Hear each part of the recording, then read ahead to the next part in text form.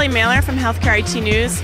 We're here today with Tom Giannuli, CMIO of Epocrates. Thanks for being with us today, Tom. Thank you. Really pleasure to be here. So can you tell us about any new features or improvements with the Epocrates EHR? Sure. Today we're announcing that we've actually gone to beta with our iPad EHR application, and it's a native application designed to allow the physician to interact with all information in our EHR, add information, view information, using the iPad Touch iOS system for quick data entry and fast input of clinical information. Great. How does a physician know when he is ready to transition to Epocrates EHR? Well, there's a lot of ways you can prepare for an EHR in general. Typically, it's fairly straightforward. With our system, it runs in the cloud, so all you need to do is invest in a computer that has a web browser. You don't need a lot of hardware or infrastructure. Once you do that, you sign up for application, log into the app, configure it. You can do that really within a couple minutes and start using the product. You can also have some of our advanced training people call you and walk you through the process, configure the system over a period of days or weeks. And if you like to have further support, we can offer you a VAR network where they come into your office and actually set up and configure the system. So we kind of offer all three approaches. Great. How important is mobile app security? How does Epocrates help with this? It's very important, obviously. One of the ways you get high performance with our particular application is we take some of the information about a patient, put it on the device, encrypt it on the device locally. And it's only on the device for a short period of time, only as long as it's needed, and then it gets extinguished. So that helps secure the information. Even if someone did take the device or steal it, the data is still encrypted. But we make all the safeguards programmed into the product so that in any situation the data is pretty much safeguarded. But it's an important issue, and when you develop mobile apps, you have to look at that carefully. Great.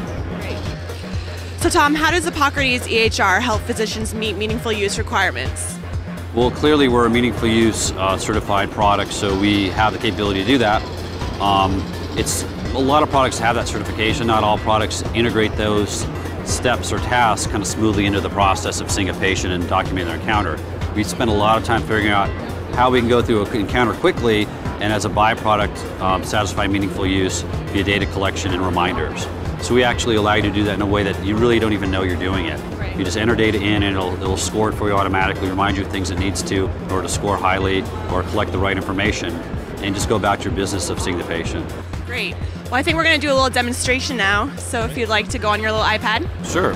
So as we show you here, this is the face sheet. Once you log in and select the patient, you have a view of all the different pertinent points on the patient. You can point and click and drag around to customize the look of that face sheet. You can select items by simply tapping or selecting here. So if you want to drill into problems, you tap there. You tap again to get more detailed information on a problem. Same with medications. You get a medication list that shows up. And if I want to add a new medication, I simply check on the plus button. Our network's a little slow today, so it takes a while to respond.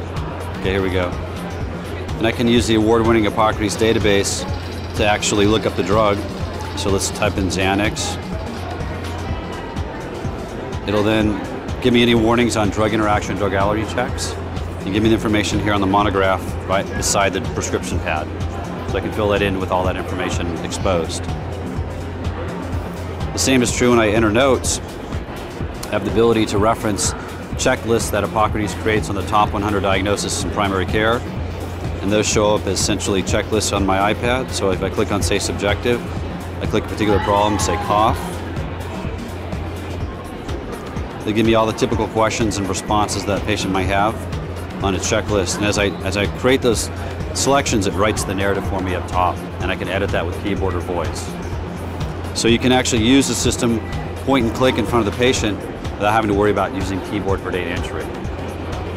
Very great. Well, thank you for being with us today, Tom. Sure. Thank you very much. This is Kelly Mailer for Healthcare IT News with Tom Giannulli, CMIO of Epocrates.